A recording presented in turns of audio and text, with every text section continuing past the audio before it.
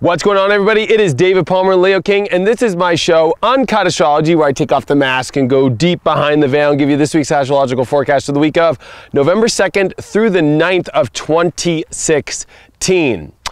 And this is a special Uncut weekly report. So if you share this video, I'm not going to snail mail you. I'm giving away a free 1 hour, $700 reading.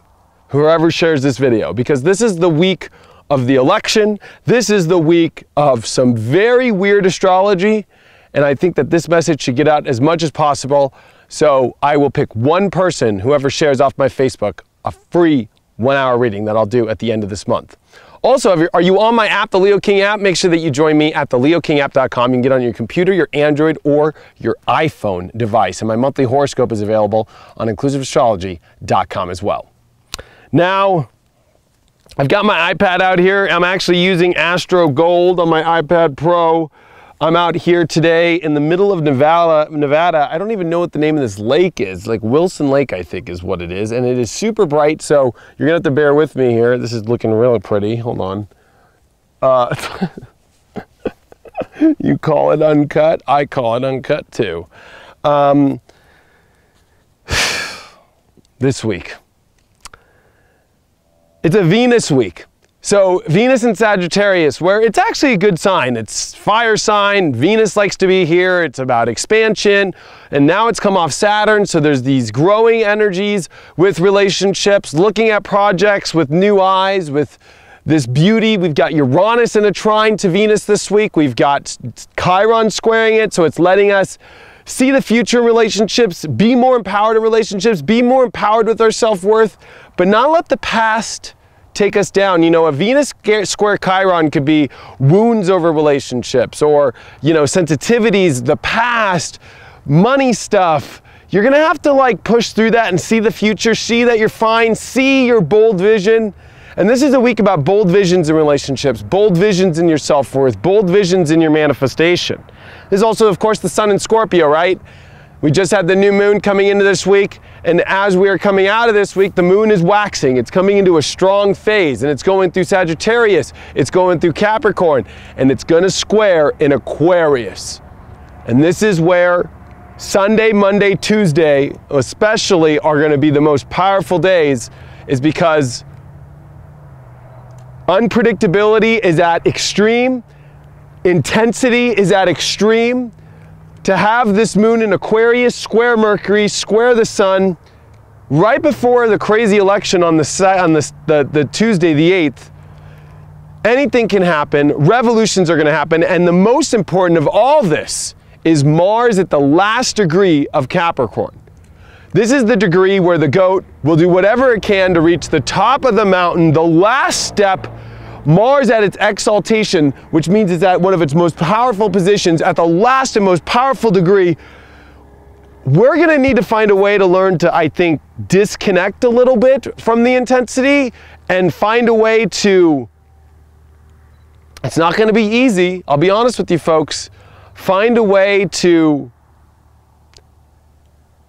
I think we're gonna have to rely on other people. We're gonna have to rely on relationships in our life to help us through this. We're gonna have to rely on disconnecting from energy where you need to review more information. One thing is Mercury's in Scorpio. And it's interesting because there's a lot of information that could be true, it couldn't be true. This is the South Node on Neptune, and this is, and even in your own life. I'm gonna be very honest with everybody. 10 minutes ago, I'm driving down, we're about to look for this lake. A cop pulls me over for speeding. I got pulled over for speeding. He writes me a ticket. And at the end he goes, "Did you know you have a federal warrant in New Jersey?" And I go, "What? New Jersey? I've only been through New Jersey once in my life, drove through it for like an hour. That's it. Never done anything in New Jersey, never stayed in New Jersey, never did nothing in New Jersey." And then he doesn't arrest me and just like goes, "Well, it says you got a federal warrant," and he leaves. Now he didn't arrest me. Now I'm freaked out because I'm like, what the hell's going on? How in the hell do I have a warrant in New Jersey? I've never even been there in my life. And I'll be honest, it's freaking me the hell out. I'm calling my mom, "Hey, you need to get on the computer," because like there is no internet where I'm at right now. So you need to review a lot, and some weird shit's gonna come up. I'm gonna be honest, and with this election, weird stuff's gonna be exposed. And if you really do look at this astrology, we got Jupiter on its approach to square Pluto, which means there's all this intensity that's getting overboard. And you can feel it within your gut, your soul. And it's interesting that this moon in Aquarius will, of course, come over Mars at the last degree. So Sunday, Monday, Tuesday are going to be the most powerful days because you're dealing with Mars energy. You're dealing with Mars at the end of Capricorn, where we gotta do things that maybe are not going to be very emotionally comfortable in our life. I hate to be honest this week. There is no comfort through this week except through relationships that we have, through people. And you need to learn to rely on other people. Open your heart to other people. Open your soul to other people, because that's where you'll be able to get through this. Scorpio is a harsh sign, but we're going through massive change. We're going through massive transformation of who we are individually. And with this moon in Aquarius, it wants to connect with others. It wants to help us disconnect from some of this over intensity and have a little bit of breaks, or take off a little bit and get the hell out of that place for a little bit.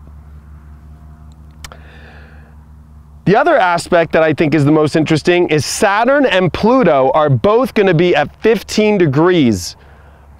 And this is also a week where the sun is sextiling Pluto. So you want to add more to intensity, more to deep change, more to everything, your whole life morphing, and you have no idea where it's going, and you're trying to understand it and trying to get to it. You're in the middle of it. You're in the thick of it. It's thick. This week is thick, and we get Monday, especially with the moon square to the sun, this moment where we're going to have to get out of it for a second and try and get some air and breathe through this. And it might be a little bit too much, a little bit too much. This is a week where the intensity is on high scale alert, red alert intensity, but it's because your life's changing, the world's changing, a major mind blow is about to happen with all this Sagittarius, with Venus here. We're having to create new belief structures, see a new world, believe in this new world. And the moon, of course, is going to come into Pisces Tuesday night, it's actually Tuesday afternoon. It doesn't matter. It depends on where you are. And the moon on election day goes into Pisces and goes into the world of deception, goes into the world of misinformation with Neptune in the south node there. So this is going to be a week where, like I said, comfort. There's going to be a lot of water that happens by the end of this week, and it's just going to be, and then the moon comes into Aries after next week. We'll talk about that. Like, this is just going to be a time where the intensity is at full bore. There's not many breaks. It's almost like if you were on a trail and you keep waiting for a bench with some water and there's no fucking water. And you're going to have to, like we were just driving for hours and there was no food. And all there was a freaking McDonald's, and I had to eat that crap. I'm using these analogies because this week, the positive in all this is that you're going through major change, and it's not easy because you are leaving those old fearful parts of yourself. This is going to bring up every fear you've ever experienced over the last 4 years and face it dead on. You might even be going through the past, replaying old situations, and this is so you could get over those by conquering them now, by learning to disconnect from them, by learning to do something different about them. And so it's exciting. I will be in Portland November 8th, election night. Tickets are on sale at my website, theleoking.com. There's a link for that there. Also, just check my Facebook for the ticket sales. Also, the 7th in Seattle, I still haven't locked down the venue, but Rick Levine and I are going to do a show. We'll post that up on our Facebook, so you'll be able to see that as well if you're in Seattle and you want to hang out the night before the election. Oh boy. And I didn't even finish the halfway point of Saturn and Pluto. We're halfway through Saturn and Sagittarius, which means our belief structures, our adventures, our overall collective conscious understanding of the world has come to a point to where now our beliefs are going to change extreme. Pluto is halfway through Capricorn now. That's taken 8 years to happen. We are halfway through the transit. It's a 16-year transit. When it comes to control systems, government systems, but deeper than that, within yourself, systems in which you can be stronger and achieve more and go for the things you want, this is an extreme time of transformation where you are going to have to go for what you want, and there's not a lot of breaks, there's not a lot of comfort zones, there's not a lot of 5-star resorts, there's little motels with shitty beds, like I can't describe it any better. Like energetically, and people with all this Venus energy is our only way out. Mercury is in the depths trying to figure this all out, and it's not going to come out this week, folks. And with Chiron square Venus, you're going to have to get over a lot of your old relationship wounds, a lot of your old relationship past, a lot of your old things about your own self-worth. If you can make it through things while you're going through deep fears, woo! But you know what? That sounds like you're about to become a master. You're about to ascend higher. Earths are about to ascend to a much higher degree, and when that happens, and when you see energy like this, when it's tough, you know you come out that much better on the end of it, and the world will be that much better. But I'd be prepared for your mind to be blown by the end of this week. Hope to see you in Seattle and Portland. Hope to see you on the Leo King app. And for anybody who shares this, I'm picking one winner out of that group, a free 1-hour, $700 worth reading with me. Thanks so much for all your support. I truly appreciate it. I'm sending you the best. I'm going to do a quick prayer. I pray that we're all protected through this moment, and that through all this craziness that we're about to go through, that God tries to give us at least some little bit more comfortable zones than that we need through this moment. That the universe and all of our guides help us, and that the right people are in our worlds to be there for us and to get us through these crazy and intense changes we all are going into individually, as a collective, and on Earth. Amen. Thank you so much for watching my report. I'm David Palmer, the Leo King. You can catch me on theleoking.com, theleokingapp.com, or on my Facebook, David Lawrence Palmer, the Leo King.